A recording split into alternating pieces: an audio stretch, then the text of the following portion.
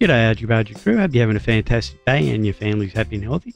I'm going to show you how to upload your mods using two programs to the Steam Workshop. The first program we're going to use is Mod Studio 2 and the second one is the SCS Workshop Uploader. And the program the mod I'm going to show you that I'm going to upload is a truck skin that I created in a previous video for the T680, and this one covers the day cab, mid cab and high cab.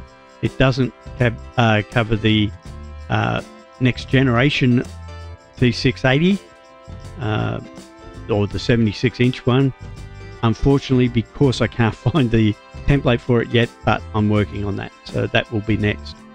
And like I say, all you've got to do is make sure that you've got your mod set up in the correct format. So go to your mod manifest and make sure that you've got all the basic information correctly entered first before you do anything. So what you would do is give it a mod name. I've just given it a quick mod name, mod author, which is me, and the mod version 1.0. Then if it's got any dependencies, you would click that. I've just simply clicked Kenworth T680 because that's what it's for. And then what you would do is you would then choose what category. It's a truck, in the truck category, as a paint job or a paint skin, whichever you want to call it. Then what you do is choose the icon. If you don't have an icon set up, you can use the default one that Mod Studio provides.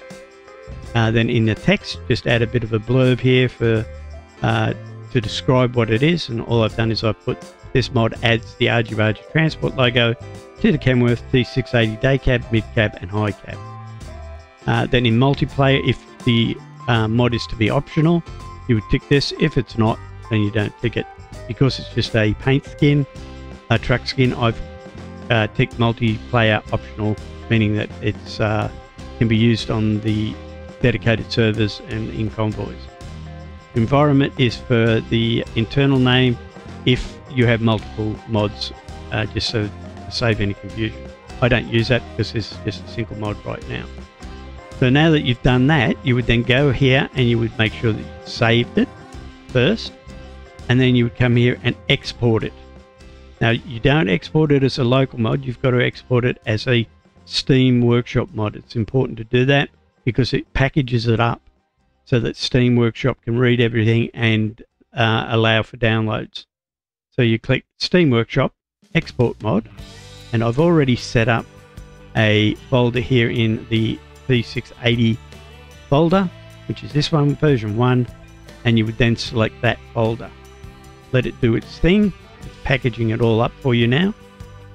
And once that is all packaged, you would then make sure that everything went into the folder.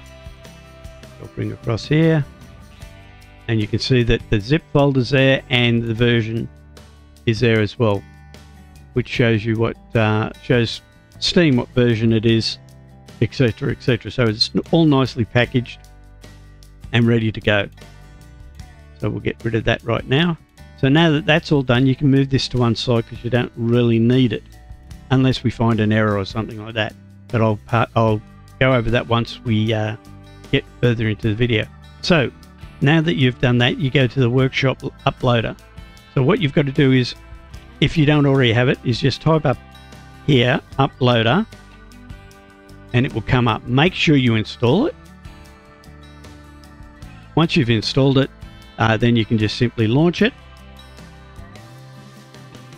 And once it's launched, you've now got all these options that you can choose from. So you've got to select the game first, and because it's American Truck Simulator, we'll choose that.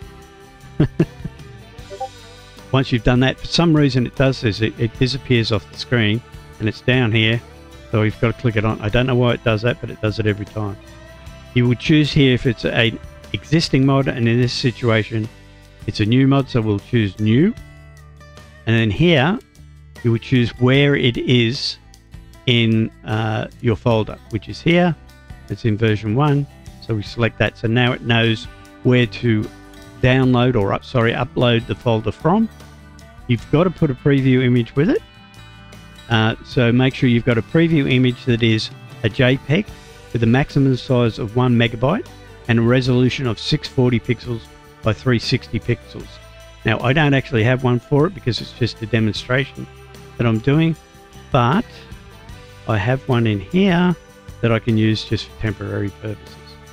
So we'll use that. But again, make sure that it's 640 pixels by 360 pixels, 1 megabyte, and a JPEG. Then in here, you enter the mod name. And again, we'll go Argy-Bargy Transport, logo, or we'll just go T680 for purposes of the video.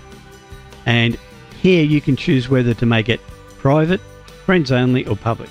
We're going to make it public because we want everybody to see it. And then in here, you'll put a description. And what you've got to do in the description, basically, I just copy and paste exactly what I did in the manifest. But it's got to be 50 characters or more, and a maximum of 88,000. I don't think you get to that point, but anyway. So you just paste something in here. And like I say, it's got to be at least 50 characters.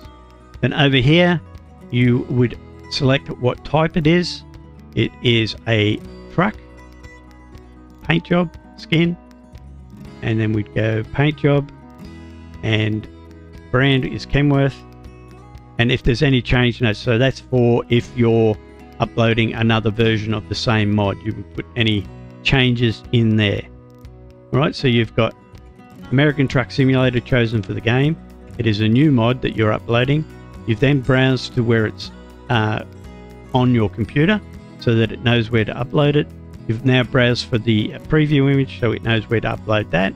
You've put your name in, the mod name in. You've chosen whether it's public, private, or friends only. You've put a description in, trucks, paint jobs, Kenworth, any change notes. So now you're sure that everything's okay. You can click upload and it will discover files. Now, I always get this warning, but I ignore it because it doesn't make any difference. But if you get errors, then you'll have to read what the error is and go back and fix it before you can upload it.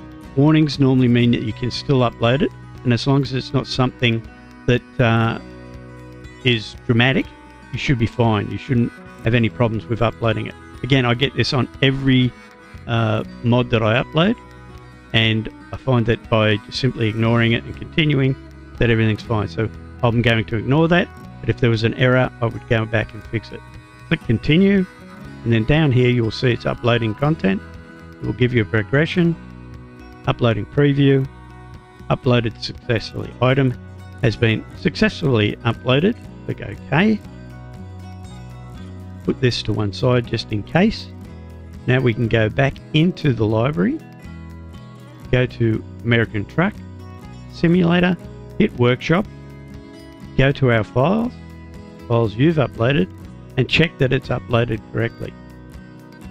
And as you can see here, it's uploaded. It now says in the description what it is. A couple of links there for people to find me. You can then edit the title and description if you wish. You can edit the images and videos if you wish. You can add or remove contributors. You can edit links, and you can allow or disallow comments. You can add and remove DLC, so you can basically completely edit it once it's up there.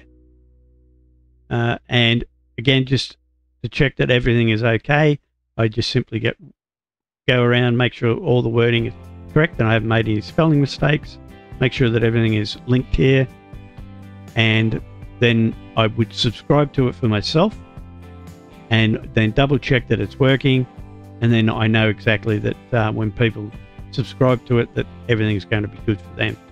So that's really how easy it is to upload a mod to the workshop. It's not hard at all, and again, like I say, it's just simple by using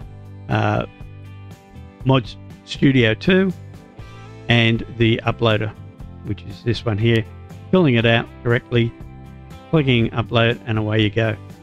So hopefully that helps you out when you're looking at doing that for yourself. If you've got any friends or you know anybody that might benefit from having a look at this video, please share it with them. And if you haven't already, please subscribe. It's free, you might as well. And it helps me out with the algorithm Give me the thumbs up, hit the like button, all that stuff. YouTube loves it, and like I say, it helps me out. So hopefully that it was understandable and wasn't too confusing. If you've got any questions, just ask them down in the comments, or you can hit me up on my Discord. And yeah, hopefully you did enjoy it, and we'll catch you in the next one. Bye for now.